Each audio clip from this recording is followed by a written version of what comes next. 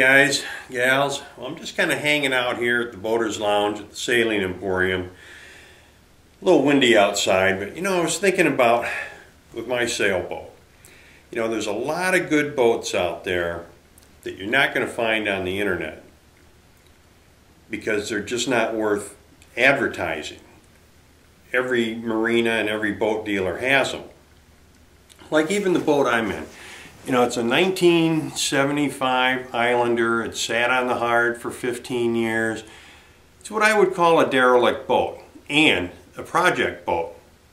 But the structure was good. And if you've watched some of my other videos, I've done a lot of work on it. But I got that boat for a song and a dance.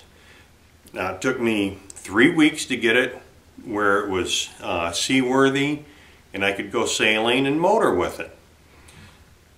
I've been putting parts on it and fixing it up for the last year and a half, 2 years, and it's an ongoing basis. But you can get a decent boat for virtually nothing. Now you got to put some money into it, but you don't have to put it all in at once. You can do it a little bit at a time and get out there sailing. Like here at the Sailing Emporium, I will bet last year they had close to 9, 10, maybe even a dozen of these boats that they sold.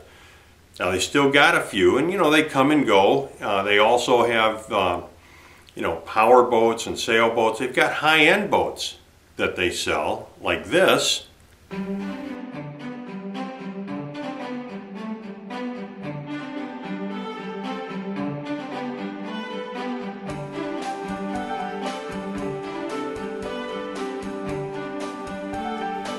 And then they got boats like this.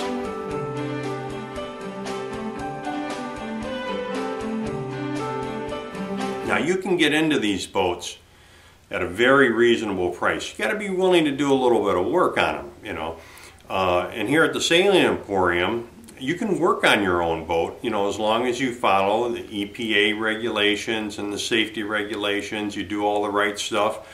They've got the vacuum sanders that you can rent. You put your tarps down, you do your work, and let's say you run into a little bit of a problem. Well, again, if you've watched some of my DIY videos, I go to Ed, the service manager here, who's an ABYC certified mechanic, for some advice.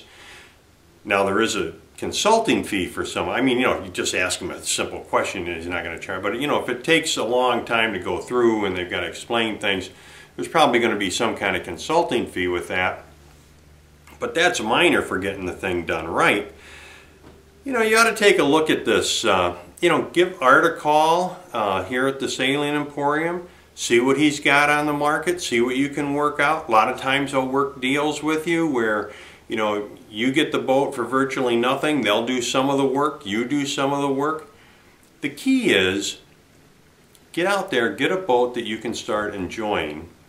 Well guys, happy and safe boating to you, your family, and friends.